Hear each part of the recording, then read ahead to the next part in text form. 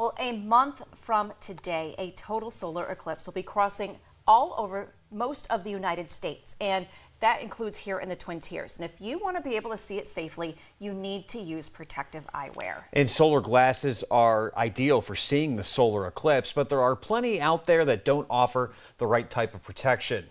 WENY's Alicia Solorzano is here to tell you what you need to know about that.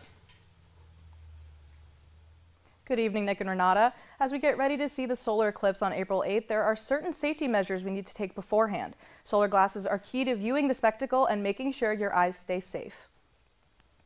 But you can't just buy any of these glasses. You have to pay extra attention to which ones you're buying and check if they meet certain requirements. The right glasses contain specific filters and a certain mark that you have to be on the lookout for.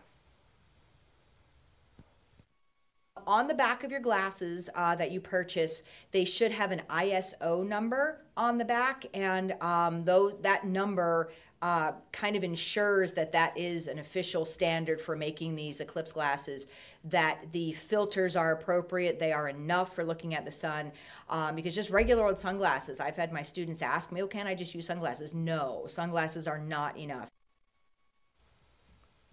Well, you still have time to purchase proper solar glasses, either online or at a store. Just make sure that the ISO logo and number are on the back of your glasses so you can enjoy the sun and stay safe while doing so. I put together some information on where you can get eclipse glasses and where you can view the event on our website, WENY.com. Nick, Renata.